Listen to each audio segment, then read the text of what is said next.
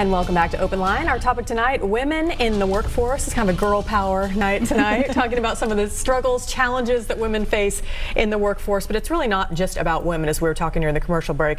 When you help women in need, you're really helping the community overall and society overall. Absolutely. There's so many of these policy solutions are really about helping women in Tennessee get in the workforce and stay in the workforce. And I think that's so much, Laura, of the work that you're doing too.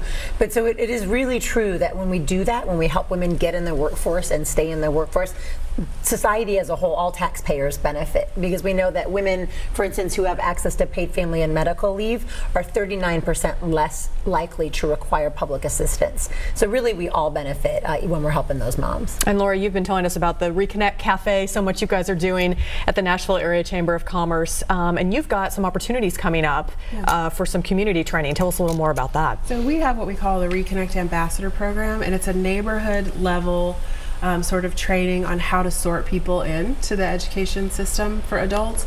And so we go into neighborhoods. We've got 3 coming up, one at the Woodbine Community Organization, one at Cathedral of Praise in North Nashville, and then one at Edge Hill United Methodist Church coming up in December.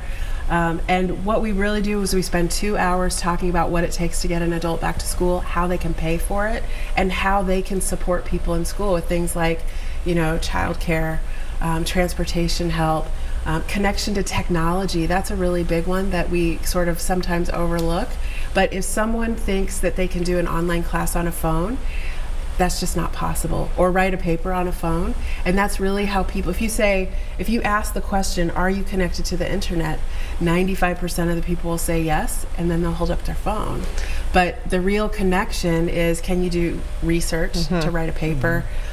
You could do that on your phone, but not very well. It would be a challenge, yeah. I think it would take a lot longer that way, yeah. Do you know how to use the technology? So there's lots of, we connect people to community resources, like Goodwill has classes in Google applications, and so they can do those online, whether they have, you know, you don't have to have Microsoft Office or any of those other programs. You can do them online as long as you have a web access. We connect them to the public libraries. So in these ambassador classes, we really teach people how to connect people, and really people make a decision at the community level. If you're thinking of going back to school and you have a church home, you're going to talk about that with your church members. And so we want people to connect directly.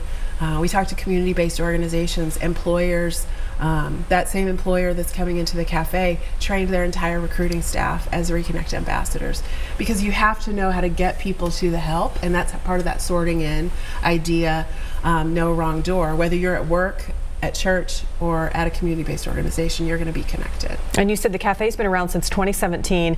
You must have had some incredible success stories. Do any come to mind of just ones that really stand out in your mind of people that you've helped seeing go on to bigger and better things? We had one, 2 students actually who are graduating soon. They came in and talked to us a couple of weeks ago and just talked about their journey. And one, she's a mother.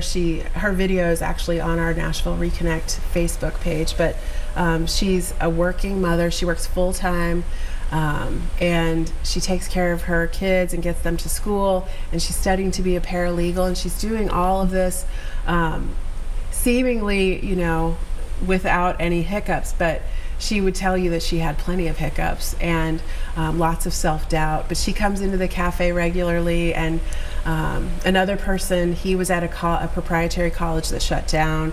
He didn't know how he was going to get his transcripts, and now he's also getting ready to graduate. So it's really nice to see people sort of make it over that hump to where they're sort of cruising. Like, they're not going to graduate for another whole semester, but the difference in first semester to almost last semester in those students is just really amazing to see. It must be really inspiring when you talk to them and see how far they've come. Definitely. And you have so many statistics here. I mean, we're not even going to get to half of these. And so many of them are surprising to me. I mean, what ones stand out to you when you're thinking, like, wow, people probably don't realize this, you know? I really think it's that, you know, more than half of Tennessee families depend upon a female breadwinner. Man, that's what I thought too when I read that. But that I have one more stat for you. Right? Oh, I know you've got lots. But it's related. So, like, what does breadwinner mean, right? So it means that you're earning at least 40% of the family budget, or 40% of your family's intake is earned by the woman. And what that means is if you lose 40% of your overall family budget or more, you're going to have to make some really different financial decisions. So I think just knowing that, you know, Tennessee families as a whole, more than half of them are in part, you know, headed by women or have female breadwinners, is really important when we understand the scope of this problem. That surprised me. I don't know why that surprised me so much, but it's like, I wonder how long that's been the case. You know, I mean, has there been a shift in there, or has it been that way for years? Yeah, I mean, you know, so I'm not the expert on this, but I know that Tennessee's economy had a real uptick when women started going back to work in the 80s.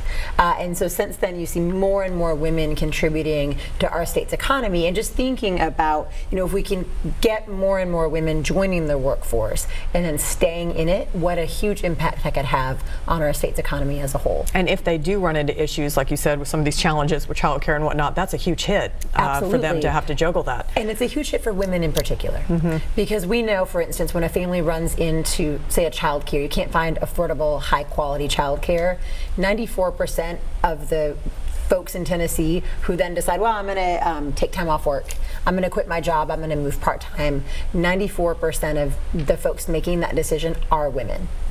And so, and typically, you know, that's because she's earning less. We also know that, you know, more women in Tennessee work in those low-wage jobs that Laura's trying to transition people out of. More women than men hold those low-wage jobs, and so they're often the ones who say, okay, I'm going to stay, I don't want to, but because I can't find high-quality, affordable childcare, or because, you know, I don't get paid leave at my job, or because I'm pregnant and I'm being forced to choose between my job and my unborn baby, you know, we see these women sort of dropping out of the workforce. And so just thinking about how great it would be for our state as a whole if we could allow them to stay in. So what needs to be done to try to solve that problem? I think what's the $1 million answer here? Right, and the thing is, you know, there really isn't a silver bullet. There's all sorts of things. I mean, there's the on-the-ground grassroots work that's happening at the Nashville Chamber and other places. And then there's the big picture policy stuff at our cities and at our state level, and of course at the national level too. But it's sort of, you know, some cornucopia of state, local, federal policy solutions, and then the on-the-ground folks doing the hard work. Because you guys are doing so much, and by each one of those efforts has to pay off dividends. Well, and I think we have to approach it as a community. You know, it's definitely not just the Chamber doing this work. I mean, we're partnering with community-based organizations like Martha O'Brien, churches like Cathedral Praise and Mount Zion. So there are lots of people who are working on this every day, but our community has to sort people in. And we can't have so many rules that people get sorted out. If you don't qualify for this, you're going to have to move on to something else. We have to sort them in and give them what they need and what they qualify for, because there are a lot of pockets of money and assistance around, but we have to make sure they're available. And so I think that's part of what we're trying to do, is sort of shine a light on what's available and then coordinate access so that everyone gets sorted to the place that they need at that time. Because if you need help but you don't know where to turn, it's like your hands are tied. Well, and then if someone sort of hits that point, and I'm not from the South, but I hear people call it a come apart. So when you're having a come apart and you don't know where to turn, then you're just going to stop going. And the consequences of that are so huge when it comes to going back to school. A lot of times your tuition dollars have to be sent back to the government, and so that converts to a balance at the school. So the consequences of stopping are so great that we want people to keep going, and if they have to stop, we want them to stop the right way so that they don't lose their eligibility, that they don't, you know. So it really is, sometimes it's a very well coordinated dance, and sometimes a tripping dance where you're just trying to make it to the finish line. Well, and then the other thing about the South, in my experience, is that people are very generous and they're very wanting to help. I mean, I'm sure if you need the help and you know where to turn, there's going to be someone there that's going to want to get you on the right track. We are so lucky that if we ask, so, you know, sometimes it shows up, and you know, Nashville Grad is one of those programs. It's through the mayor's office, and it's dedicated money that supports students with wraparound services who go to Nashville State, first-time, full-time students, and they can be adults or you know, first-time freshmen coming out of high school.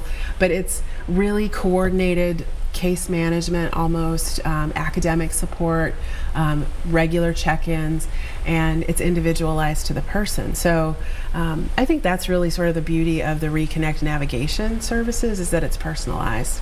Everyone's puzzle looks different.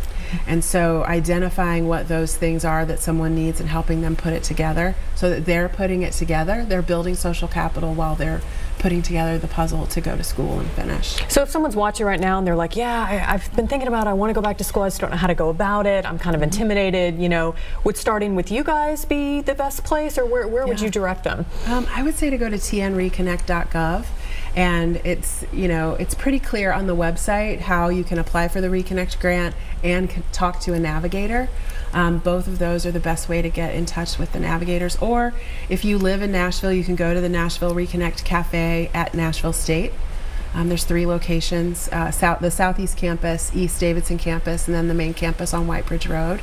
And talk to one of the navigators that's there.